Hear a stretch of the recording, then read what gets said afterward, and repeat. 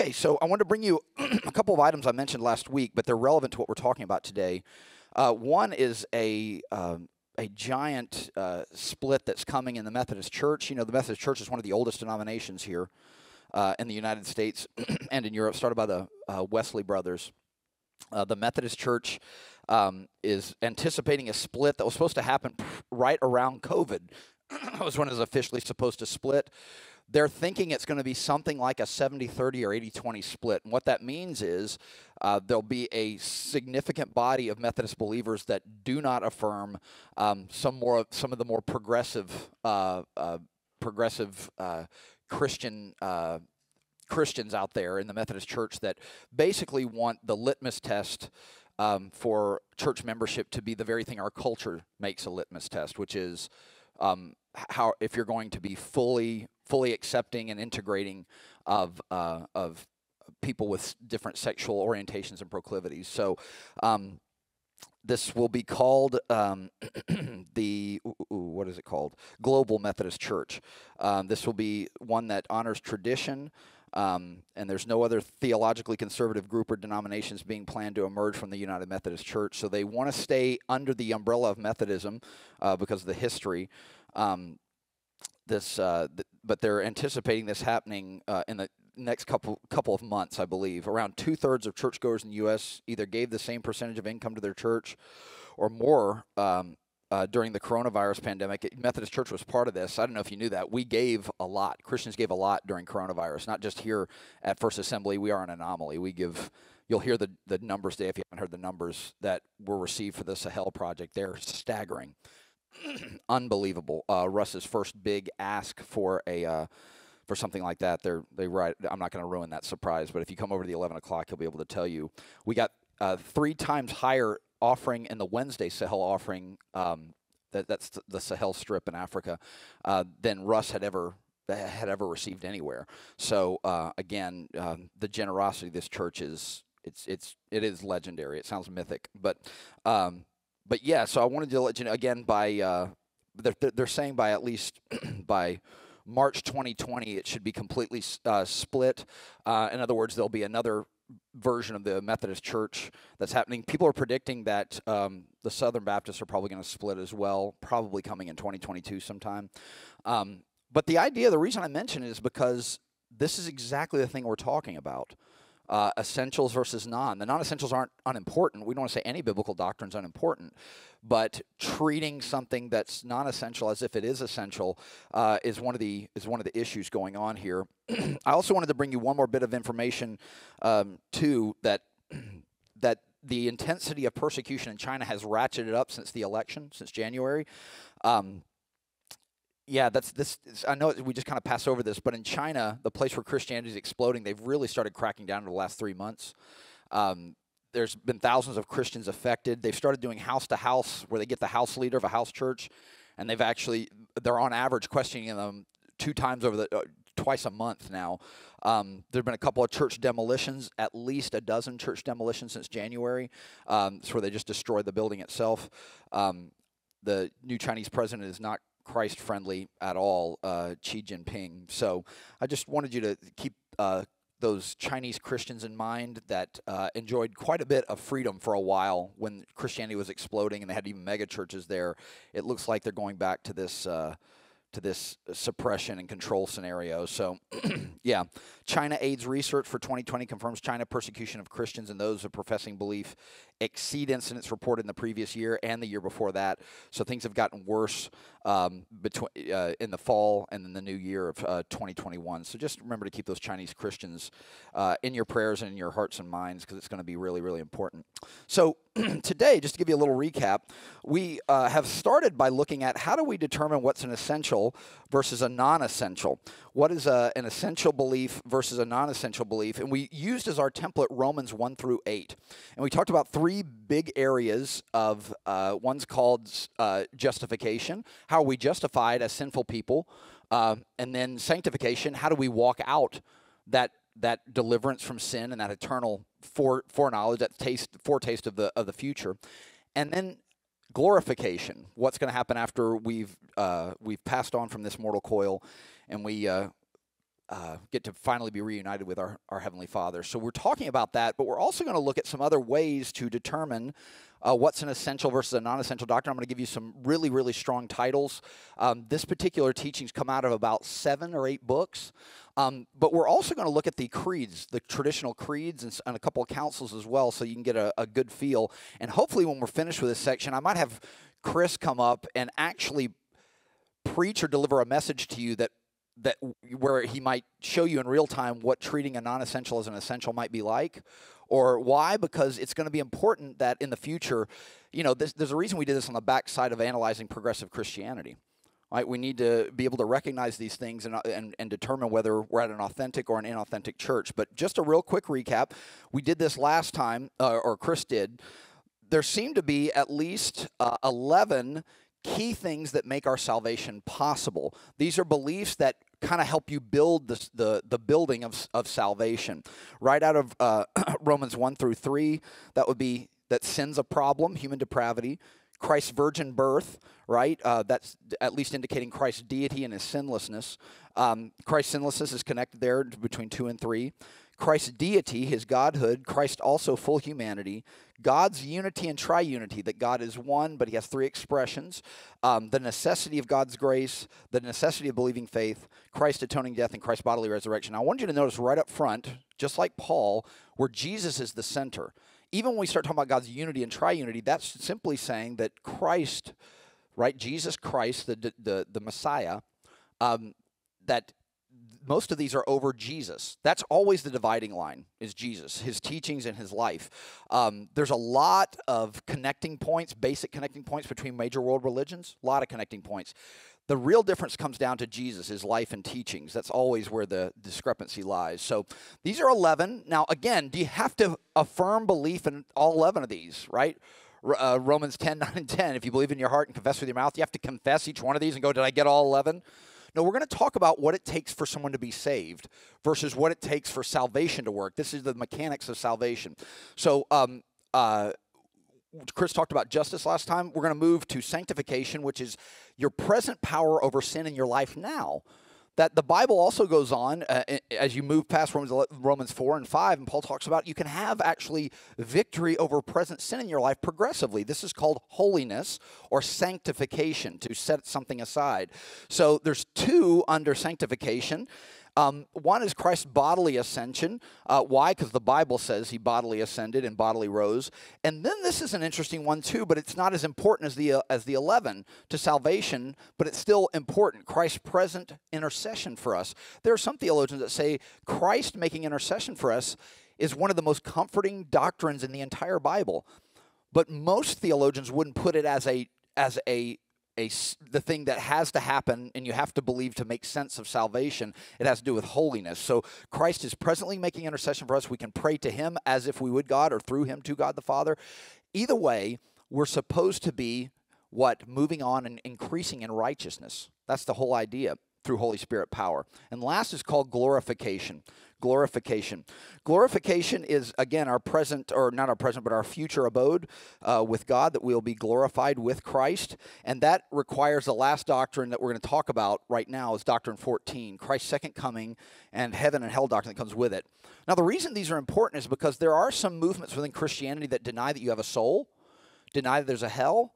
They would say basically it's compulsory heaven for everybody. This is one of the main issues in progressive Christianity, is any idea of judgment, sin, any idea of God's wrath, they just kind of erase that out of the Bible. So I wanted you to be sure that these are things that help make sense of our salvation. These are like building blocks to help us make sense. Now, again, if you witness to someone and they repent and submit their heart and lives to Jesus, if they don't say, and I believe that Christ will come back again, if they don't say that at the moment, it doesn't mean they're not saved. We're going to talk about the difference there. But this is how Paul builds what salvation needs and what it's supposed to look like. Okay, so we wanted to work with these 14, and just so you know, the 14 that we're working with right now, there are actually 2 more we'll talk about that are more general, sort of mind-based or conceptual essentials that you need. But out of these 14, these are pulled right out of Romans 1 through 8. Romans 1 through 8. So I wanted to give these to you for consideration. When a preacher denies one of these 14, you should start listening really closely.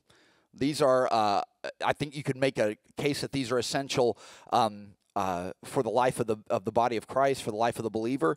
But I wanted to ask and see if anybody had any comments on the first 14, since we got the 14 out there, and then we'll talk about further thinking about these in a moment. Anybody got any questions about the 14? 14 essentials. Remember, if we don't know what the essentials are, we don't know what the non-essentials are. And so we can drift over into what we call theological minimalism or even progressive Christianity if we don't know these. All right, moving on. So you know me, I like doing a spectrum. This is a really great chart here to let you see where you might be on this. We want balance, but let me give you the spectrum here. So on one side, and I actually prefer this side. I don't want to be an extremist, but I prefer this side because at least I know where somebody's coming from. There's one side called a doctrinal sectarian, somebody who is like, I love disunity. I love finding problems whenever somebody has to say something. If you're not in total lockstep with me on every issue, you're probably not a Christian, right? So this is called doctrinal sectarianism. Another way of putting this is you want to fight about everything always, all right? Now, again, at least I know where somebody like that's coming from. I don't want to be that, and I don't like that because the Bible, Paul talks about this as well. I don't know if you start looking through the New Testament, whenever Paul starts talking about, like, for example, different gifts or different roles in the body of Christ, he always sets it up with a big unity. We're unified in Christ. We're one in Christ. One faith, one baptism. He always one, and then he gets into the differences because he knows what will happen. Well, my gift's better than yours. My expression's better than yours, this sort of thing. So he knows we as fallen creatures flow towards what? Disunity, fragmentation, fighting, right? So on one side, you have this, the doctrinal sectarian. This is somebody who says, I'll fight about everything. I just talked to somebody that'll remain unnamed about a week ago who said, I'm just going to go ahead and say it. If you're not speaking in tongues every week, you're not saved. And I went, So I'm like, golly, that's a way to wipe away of the 2.2 billion Christians, to way to wipe away about 1.7 or 8 billion Christians. But anyway, yeah, somebody said that they put tongue speaking, that particular gift expression, as a barometer, an essential. The other side is doctrinal minimalism. This is another extreme on the other side. Idiomatically known as butter and sunshine. You melt over any issue. Or what's called a progressive Christian. Nobody can be sure, so whatevs. You know, this is the kind of thing, and nobody wants to be like a person of disunity and a fighter and that sort of thing. Let's just get along, man. Can't we all just get along? So this is what's called a theological minimalist. A theological minimalist. They would say, well, since these are theological claims and not scientific claims, who knows? Who's to say, right? So you just kind of become this kind of easy breezy Christian. I don't know, whatever, So I don't know where you fall on this. I would imagine many in our class probably fall a little bit more, ironically, to the left. Not the left-right euphemism, but fall a little bit to the left than they do on the right on this. But the reason I prefer that left side isn't because I love, Pharisees for life. It's because it's because I at least know where somebody's coming from that way. They give me something, a target we can talk about or something, as opposed to, I don't know, you just love on them. Okay, true, you absolutely do. That's where you begin, not end, though, right? That's where you begin the Christian application. You don't end it there. Any question about the minimalists and the progressives versus the sectarian fighters? And anybody want to comment on that? Or either extreme is really unappealing. But we're trying to maintain a balance on this. Any question or comment about this before we move on? Nobody? I thought somebody'd say something about it. That's okay. We'll move on. Yeah, I put this Babylon Bee pretty good. Progressive evangelical leaders meet to affirm the doctrine of sola fiels. This is how the solas, the solas for Protestants are this alone. These are the most important things. So they have the 5 solas: sola God, Deo Gloria, glory to God; sola Christus, sola fide, faith alone; sola Scriptura, right, the Scripture alone; sola gratia, grace alone. So for the theological minimalist or the doctrinal minimalist, it's what about feelings alone? Don't they mean something? So anyway, kind of funny. All right, so 2 books I wanted to bring you right away that are I think they would be great for your library if you want to explore this even more. And one I just found this year, which is really, really cool, and I found it through a New Testament scholar I really, really respect. This is one of his students named Gavin Ortlund. It's this book right here at the bottom, Gavin Ortlund's book, Finding the Right Hills to Die On. Now, again, you're like, I don't want to die on any hill, but that sounded weird. Sorry about the voice. But Ortlund is a student of a guy named Don Carson. Don Carson, who teaches at Trinity Evangelical Seminary and Divinity School in Illinois.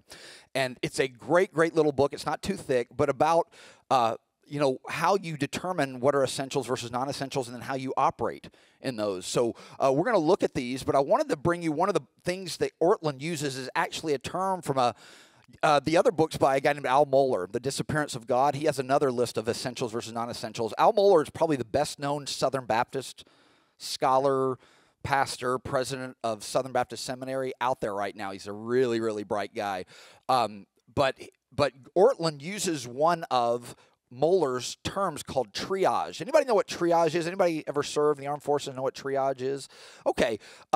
Theological triage is a term coined by Al Mohler, the great Baptist scholar, and then taken up by Gavin Ortlund in his book, Finding the Right Hills to Die On. And it's basically this, that, we need to do theological triage. A triage unit is a temporary unit in wartime that treats injuries from the battlefield and has to decide what is most important.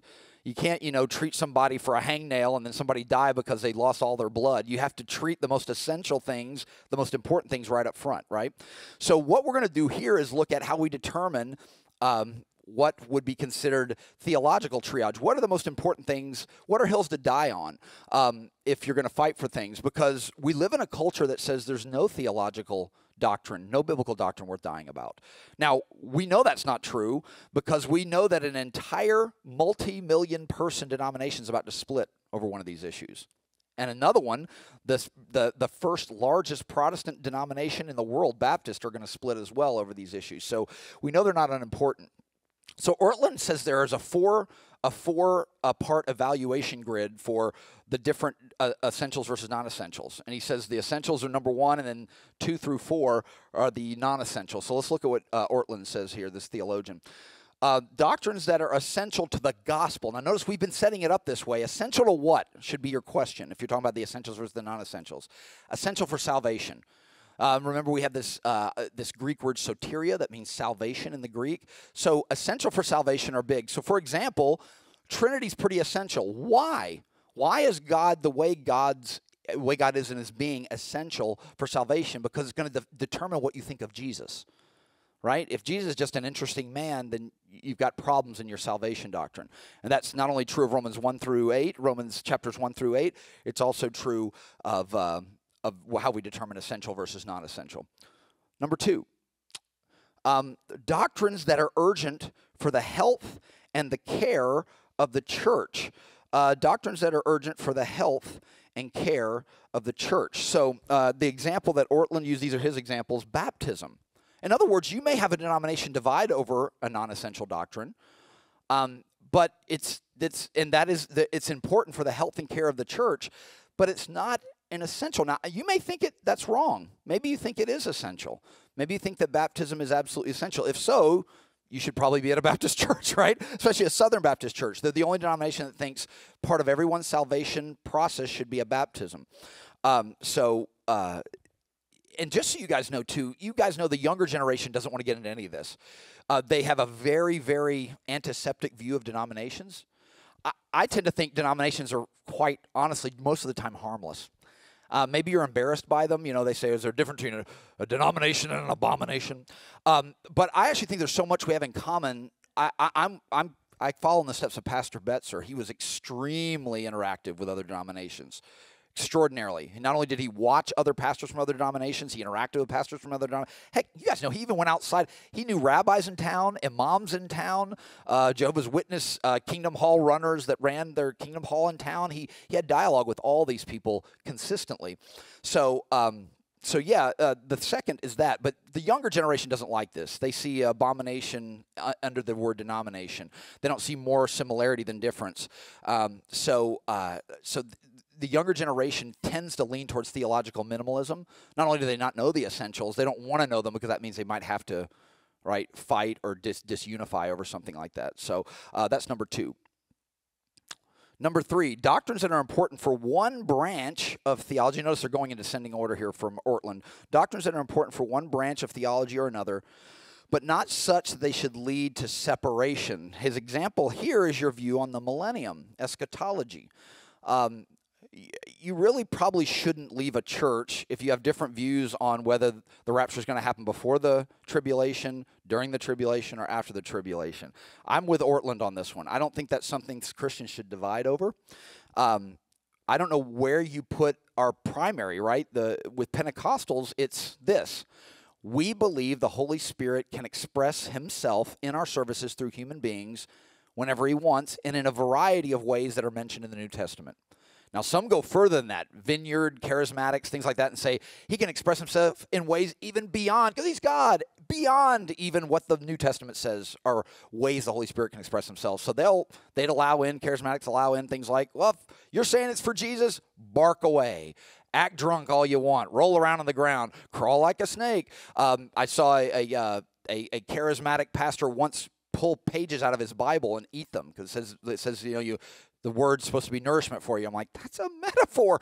So yeah, that's what we're talking about here. So, for example, I'll give you an example that you can at least think about, that you could chew on here. There was a don't do it again. There was a gentleman that used to be part of our home outreach and part of this class that did not leave our church over an issue he had with our head pastor. Again, remain unnamed for now for the purpose of the illustration. But our head pastor, as you know, is big on Holy Land, Jews, Israel, them being still God's chosen people. We're grafted in as Gentiles under Jesus. But he had a real issue with how strong the church stood from our head pastor on the idea of the Jews still being the chosen people. We had 2 or 3 conversations. I think he might have even had a conversation with Chris about it as well. Just keep going on and on. Now, he was not willing to leave the church over. There's too much good going on, too many friends, too great of a community for this particular person to leave, but he had a lot of problem with it. Why is this important? Ortland would put Zionism, the idea that, because that's the argument. The live argument is, are they still considered God's chosen people when they're less than 1% of the population and most of them are secularist now, right?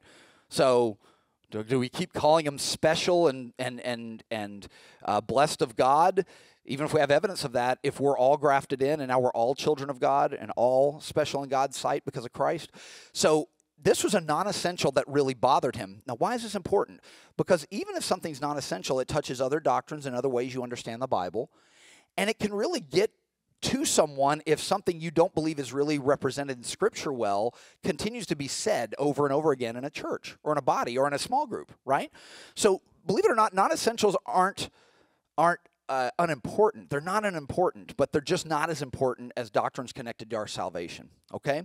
So this is one of those things, and again, because of his background, there was an antipathy towards Jewish people, towards Semitic people, Jewish people, because of where he was. I don't know if you know, there's not a lot of love going on between Muslims and Jews in northern Africa, Egypt, or in the Middle East. So, yeah, that was one person X that moved, not because of that doctrine, but wasn't going to split from the church, but had a real problem with that non-essential. Number 4, doctrines unimportant to gospel witness and ministry collaboration, but still you might think are represented in Scripture. For example, musical implementation. I don't know what you think about this, but, there are bodies of believers that have split over rug color, pews versus seats. There are some people that like a lot of musical instrumentation. There's some that don't want any. Church of Christ Nazarenes don't have any musical implementation. They're like, it's all a cappella. No music, none of that. They believe the Bible tells them that it should be just voices or nothing. So I don't know. Again, some people, there are differences we can have without dividing over. For example, if you're a person that likes more solemn worship, you won't like most Pentecostal and charismatic services, but you might not like the solemn that's more reverential. You may like feels like a raven here.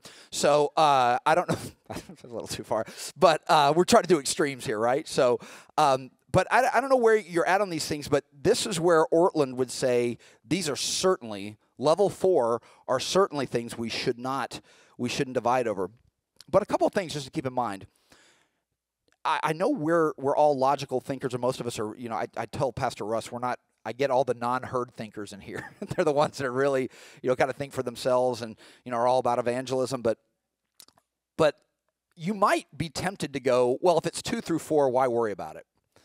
Well, remember, non-essential doesn't mean non-important, right?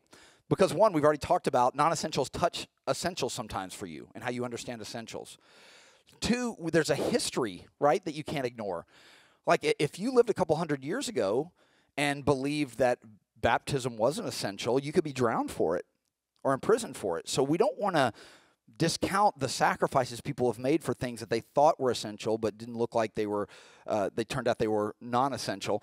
And last, it certainly doesn't mean it affects your entire view of Scripture.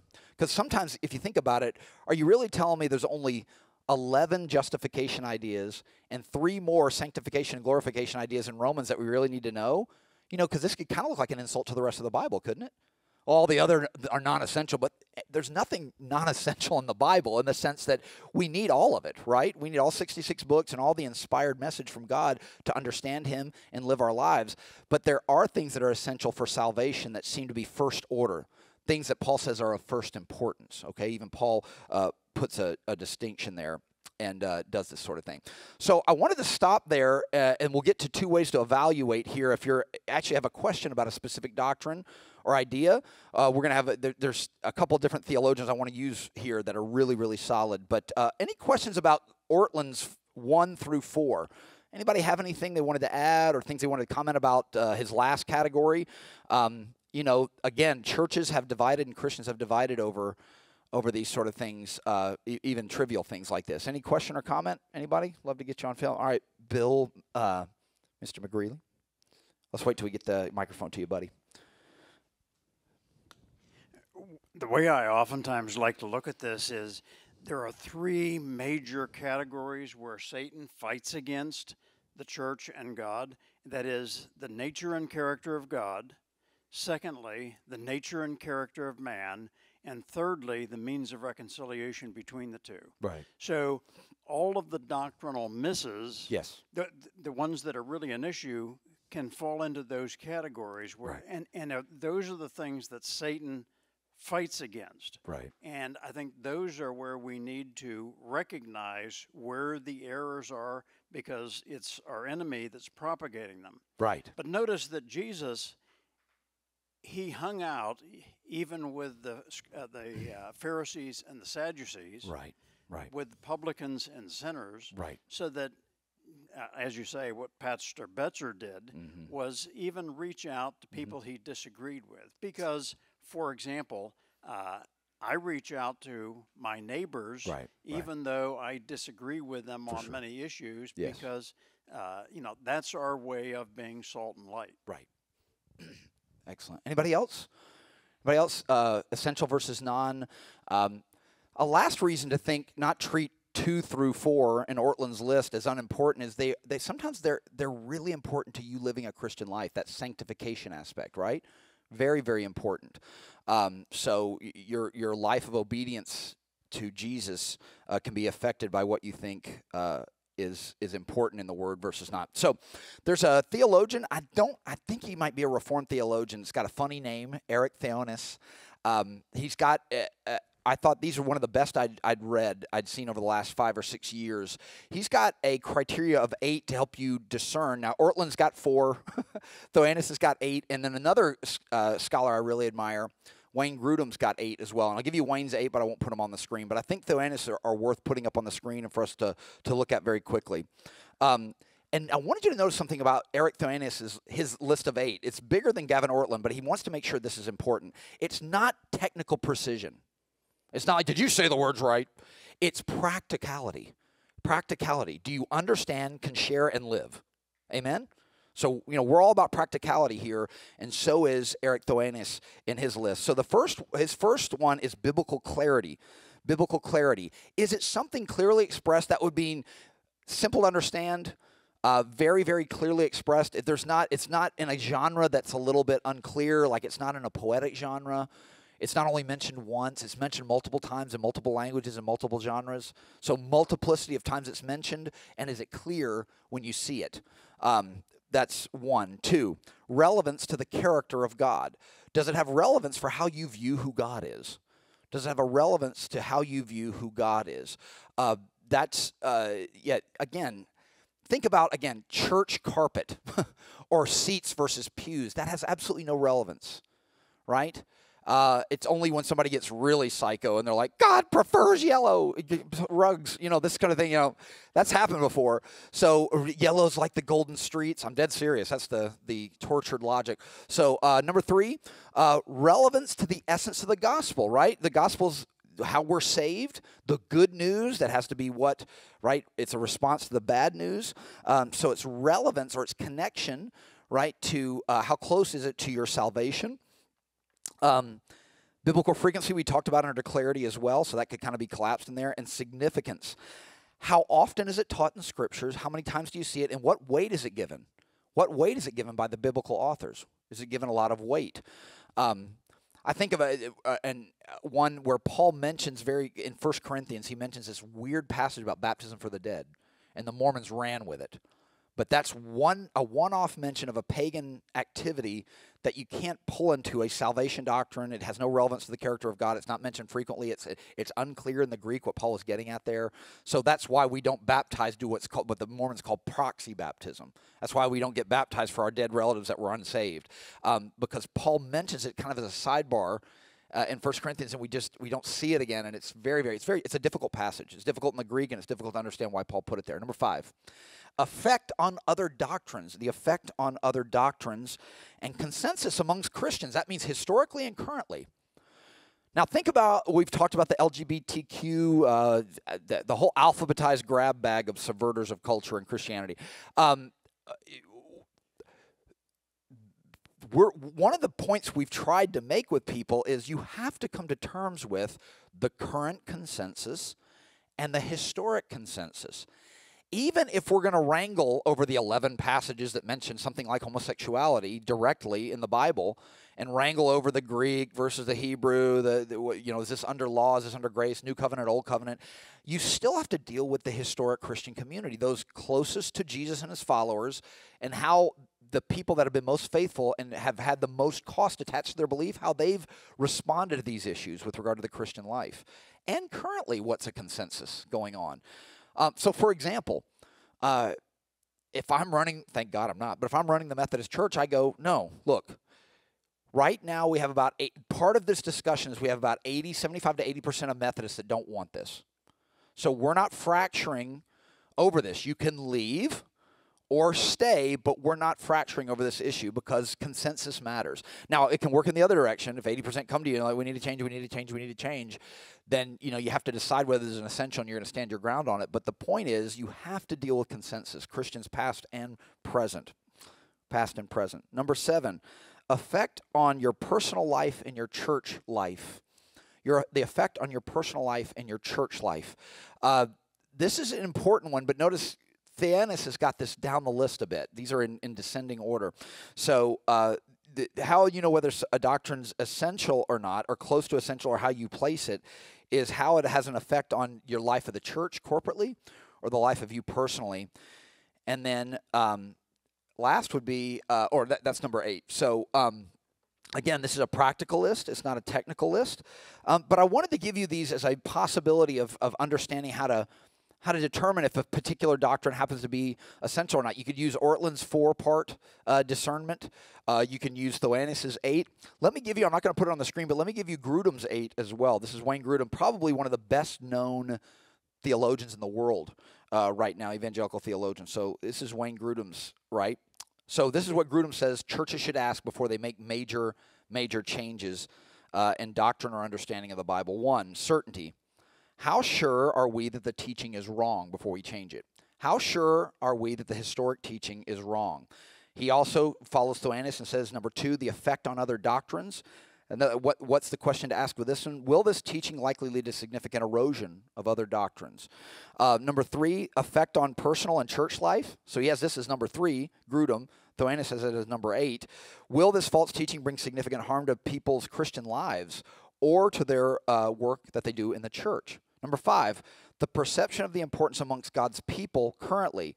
Is there a cultural consensus? Is there an increasing consensus on the issue? Is this matter important enough for the false teaching to be explicitly denied in a doctrinal statement? You might have to make a doctrine statement that says this is where we are currently. That's number 5, perception of the importance amongst God's people, practically. That would be the consensus angle. Number 6, purposes of the organization. Is the teaching a significant threat to the nature and purposes of our organization? That would be true of any business organization or church, right? Number 7, motivations of the advocates. Very, very interesting.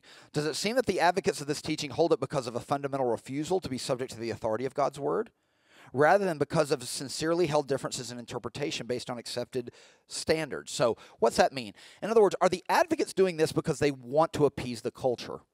Or is there a real issue with an open issue in the Bible? Okay? Very, very big. Number 7, motivation of the advocates of this type of change. Does it seem that the advocates of this teaching hold it because of a fundamental refusal to be subject to the authority of God's word, progressive Christianity, doctrinal minimalist, or rather because of sincerely held differences in interpretation based on accepted standards in the Bible? And last, number 8, methods of the advocates of this change. Do the advocates of this new teaching frequently manifest arrogance, deception, unrighteous anger, slander, falsehood rather than humility, openness to correction, reason, kindness, and absolute truthfulness? So the last is a really subjective criteria. But basically, Grudem, who's been at the forefront of advocating for a return to biblical authority against the pressures of the culture, would say you also want to look at the methodology of the advocates. Do they express those things you see, the fruit of the Spirit you see in Galatians that Paul talks about? Or do they often seem much, much more angry, divisive? This would be on the other end as well, if you're a theological sectarian. When did Jesus get most angry? When did Jesus pick a fight or scorch his opponents? Publicly. It was over 3 main issues. One is theological arrogance. I've got it all figured out, right? The second was over adding things to God's requirement to come to him so that people would stay out. And last was hypocrisy, saying one thing and living another way, the religious hypocrisy especially. He had the most scorching words for those sort of things in his life. So, again, we want to look at the methods of the advocates both on either end of it, the theological minimalists, the progressive Christians, all the way to the other side with the sectarians or the theological maximalists that treat every, even non-essential doctrine as if it's salvific. All right, I'm going to stop there and ask for any comments and I'll give you a short version of saying. But are there any comments about Grudem's way of trying to understand if something is an essential or where it falls on the list? We'll go with here, Melissa, and then Grudem. So we have Gavin Ortland's 4, Theanis' 8, and then Grudem's 8 as well. So go ahead, Melissa. I was just wondering about the consensus. Yes. I'm not sure if I'm clear. Is it saying that if it's a consensus among Christians that it might be right or wrong that we should go with it? Or because there are certain things that it's down on the list a bit, but it should be part of your evaluation, right? In other words, if someone's holding something that is radically out of the historic and current consensus of what Christians interpret the Bible, do you understand what I'm saying? Mm-hmm. Then you don't do it. But that's still down on the list, right? It's still closer to say, okay, well, is this represented in Scripture multiple times? Is it clear? Is this something in Scripture that seems to be open to interpretation and doesn't affect salvation or doctrine of God? Or is it something that looks pretty clear? And how we know whether it's clear? Clearly by the people that look at the Word the most, know the original language, the communities of faith that have suffered and died for these beliefs. You see what I'm saying? So it's a part of the evaluation, not the only thing. Because you're right. If it's just like, what's the personality of the person? Well, that's not always, right? You're looking at generally these advocates, if they're offering something new, a new way of implementing or understanding the Bible, what do their methods look like and what does the consensus look like? But that's not the only thing. So it's one part of an evaluation. Follow up? So take it. Yeah. So if like now, Yes. there are a lot of progressive Christians who agree with the grab bag. Sure. Yes. It doesn't really matter how many people think that's right. In the Bible, it's very, very clear. So remember, consensus is down the evaluation chart. These are in descending order for a reason. Okay. Great point.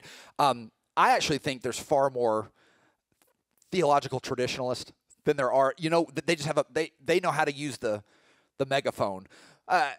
But it's also right to say the younger generation tends to be theological minimalists because not so much unity, but they've been, I guess, inculcated to believe that there's nothing really worth fighting over at all, right? No country, no. Only thing you fight over is what you find in your heart that you want to do. Then you fight with people over how you express that, expressive individualism. But yeah, at the end of the day, we submit to Scripture, right? That's the end of the day. But when you're trying to determine, is this an essential versus a non? Obviously, how it's presented in Scripture, what your view is of Scripture, that's far more important than even the historic consensus. That's just something Protestants said. One of the reasons we separated out from Roman Catholics is they tried to put the historic touchstones of Christianity alongside Scripture as equal authority. And Protestants were like, no, So it's the same thing. The consensus of people is not put alongside Scripture, right? It's help us determine which ones are essential versus non. And then the methods aren't either, right? Like, for example, you could have somebody that's saying truthful things but happens to be a really unpleasant person. I think of probably one of the most effective evangelists in the late 20th century was Walter Martin. I met a guy whose dad worked for Walter Martin. This guy was a New Jersey boxer that became an evangelist, and he was, he'd slice and dice, brilliant. But I don't know if you've got his book. One of the books, the culmination of his life's work and his study and his expression is called Kingdom of the Cults. It's a great book. But Walter Martin was an unpleasant character in a lot of ways. If you talk to him, Christian, you're okay. But I'll give you an example. When he went to, when Walter Martin went to Salt Lake City to have an interaction with Mormons, he was one of the few Protestant Christians that had somehow gotten access to a lot of their historic documents, Mormon documents. They had kept those under lock and key, and he had gotten access to them. The church was packed out, beautiful church, packed out, people sitting in the windows, standing room only to hear Walter Martin, and even professors from BYU came. And he noticed during, he did an hour-long talk, and then he did a Q&A, and they said, well, how long are you willing to stay? He's like, as long as you want. So I think he did like 3 hours of Q&A. And the professors from BYU would send their TAs and students up to ask him questions and try to trip him up, and he'd handle them, and then he'd point back and go, why don't you guys come up here? Why don't you get on up here instead of sending your students up? Now, again, that's unpleasant, right? But it drove him crazy that they were sitting back, and then he went and launched into this big thing about, Jesus, did this as well. The Pharisees would try to, trip him up. And he's like, you call yourself Jesus? But he really was, what he was saying was true, and his view of the Bible was one that was traditionally there, but he wasn't, in other words, so looking at a theological maximalist or a theological sectarian like Walter Martin, you wouldn't just look at the fact that he's unpleasant sometimes and oversteps the gentleness and kindness we find in 1 Peter 3:15. Be ready to give an answer for the hope you have within you as you set apart Christ as Lord in your heart, but do so with gentleness and respect. So it's not a number one. It's part of an evaluation of where an essential or non-essential lies. So fair? Okay. Yeah. Any other comment? Thanks, Melissa. Anybody else want clarity or anything like that? Yeah, let's go over here. Yeah, I wanted to ask, you had mentioned about the younger generation being kind of against denominations. Yes. And wondering, if you have any thoughts about why that is. Yes, they see it as useless, but I don't think that's because they're like, we're all about unity. I think they just, any younger generation thinks the older generation gets too worked up over things. That's true of any culture across history.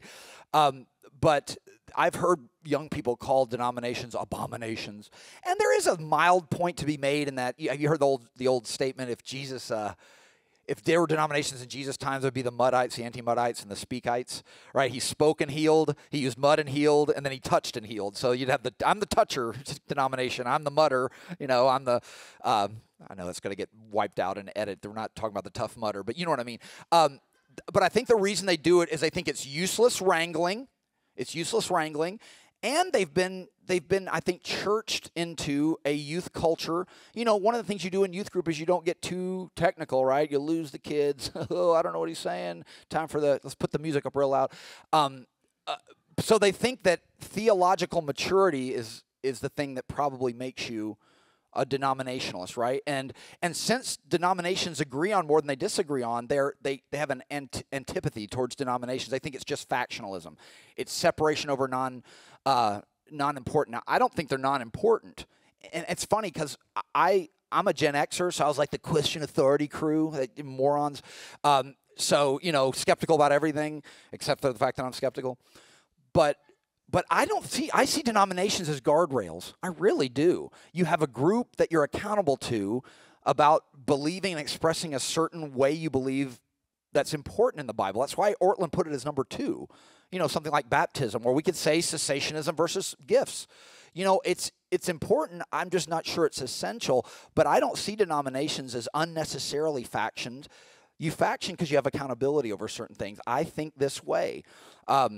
Our pastor of this church had a lot of respect for the big Baptist pastor up the road before he retired and prayed with him all the time. So he thought the denominational differences were important, but they weren't definitive to whether someone's a Christian or not, right? So I think the younger generation, it's based out of ignorance. I don't know the differences, so they probably aren't important. The people that seem most concerned about it are older than me, and older people don't know anything. And then last, I'm all about unity, and if that means it's unimportant anyway, so who cares?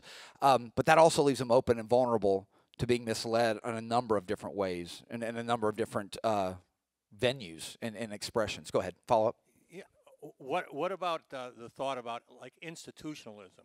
That we see institutions across the country that are becoming corrupt and more corrupt, and it's that. So, okay, so I'll just go this way. So why did our head pastor also say I have a healthy skepticism of the bureaucracy of denominations? Absolutely. So again, we're working on that balance, right? Yeah. I think denominations serve a purpose, and they're good. They also can, like any human organization, have corrupt aspects. Would it be great if we could all get along, right, and all enjoy a service with the essentials being most important? And then, but here's the thing, too. I also don't think unity is uniformity. I don't think someone's necessarily negative if they don't like the rock show and they want to pray something really somber with just voices and just, or even silently worship. I don't think they're less of a Christian because they won't shout it out. But that's a difference, right? That's a difference. But here's the issue. You can have a difference in style without violating the substance, and I think that's important.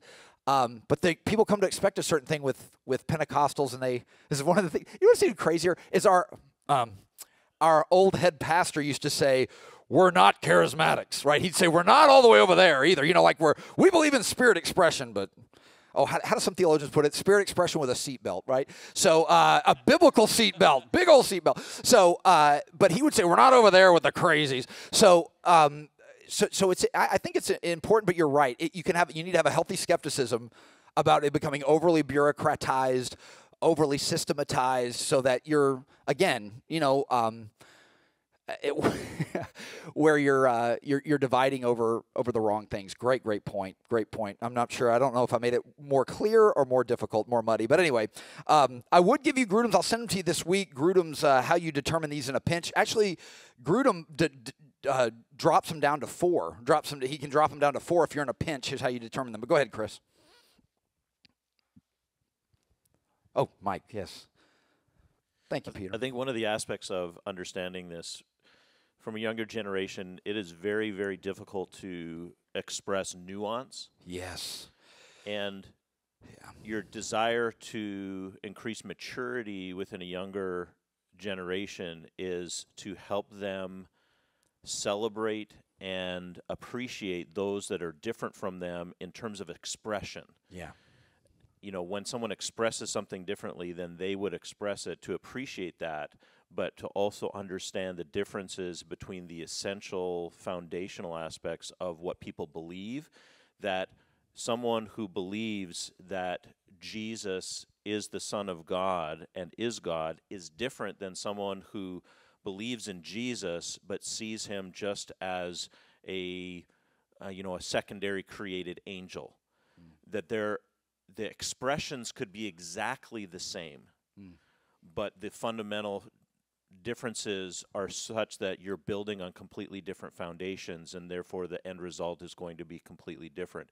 And that's the difficulty of trying to express, and that's why we've gone through the things we've gone through in terms of the progressive Christianity and now trying to talk through the essentials. You have to know what's real and then be able to celebrate the expressions of that from different perspectives. But then how do you nuance is something that this generation, this upcoming generation has a really difficult time with. Yes, yeah. A yes and or a yes but, right? We'll end on a little joke. I thought I'd put this acronym again. Got this off Babylon Bee. If you don't go to Babylon Bee, there's like 4 or 5 really funny Baptists that put these fake news headlines out. I might actually start doing it before class starts, just have a rotation of these headlines because they're really, really funny. But they have a good acronym for theological minimalists or progressives called MUSHY. And it's a great acronym here. Make sure not to believe anything embarrassing. That's the M. You, under no circumstances are you to defy your culture. S, stay soft and pliable in all things and at all times. H, herald your moral superiority to everyone else because you're so open. And last, Y, I don't know why I believe the Bible, laughing out loud. So anyway, we'll stop there. But yeah, worth talking about, worth thinking about, because there is a group of people that say, evangelize all you want to atheists, Muslims, Mormons, Jehovah's Witnesses, Hindus. Really, the more insidious thing is the undermining of the church from within. Now, again, I do think there's far more reason to celebrate. There's a lot more, I think, theological traditionalists out there. We don't shout it as loud, and we don't profess it as widely online and things like that. So we'll pray and finish here. But if you need to get Brooke, do you have the picture for today? Do you have the camera?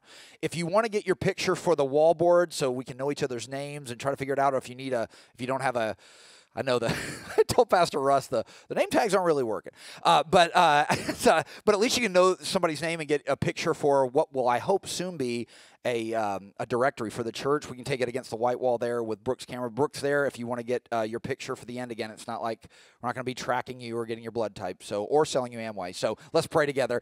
Heavenly Father, we love you. We thank you for this time together. I thank you for my brothers and sisters. I thank you for their great minds. I ask you to continue to mature them in their thinking and help them, Lord, as they make the essentials and even the non-essentials not only important, but interesting to those that don't find it interesting or desperately want to move away from the authority of your word. I thank you for this and ask you to bless them this week with opportunities to depend on you and show you thanks. In Jesus' name, amen.